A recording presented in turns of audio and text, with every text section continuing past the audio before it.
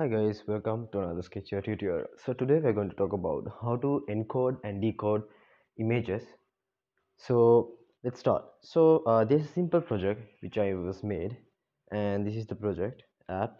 So in this you can encode um, an image and decode it back. So what is the advantage of this? So what is the best thing is you don't need to store the image on, if you're using a cloud or if you're using the Firebase, if you're using any kind of database, you don't need to store the image into the storage.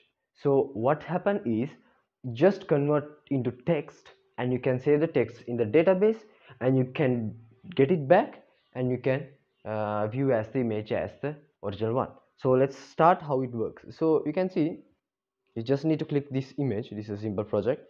So I will select an image that I want to convert. So I will select this image. So I want to convert this image to a text.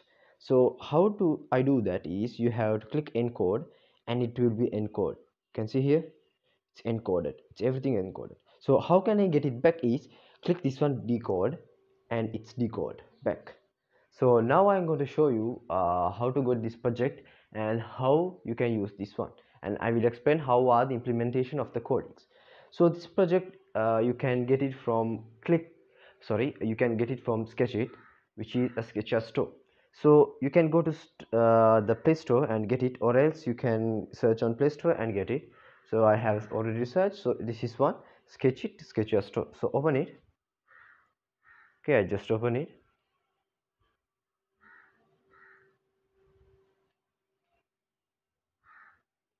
Let me wait some time. Now it's loading. Okay, so this is the latest project that has imported. So if you can't find it, you can search as encode.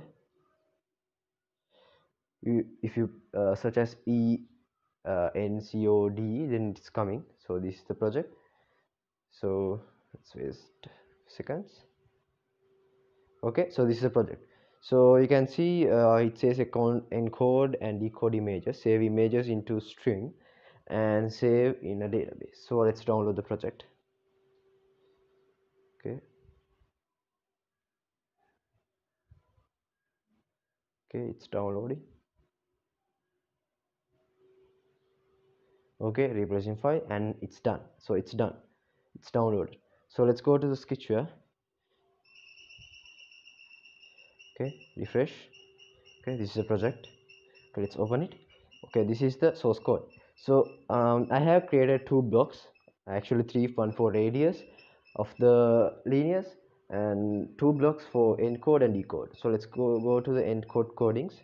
So these are the encode codings. You can see it's used for encoding, and this encoding, this string, this image is converted to a text and saved into string called image string, this one.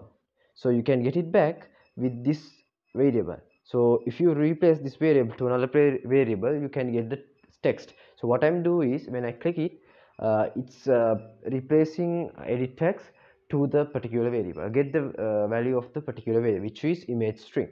So how it works is you just, when I click encode, it should convert the image view 1 image to a string and save it to this edit text. So which is, this one is the image 1, and then after decode is you have to decode that particular image, which is the string, or you can get the edit text value also, this one, to the particular image, which is image 2. So what I'm doing, converting that text, make sure that text is a valid text, converting that text to the another image, which is this one. So so this is the totally source code. So there are only two commands, intent and file picker.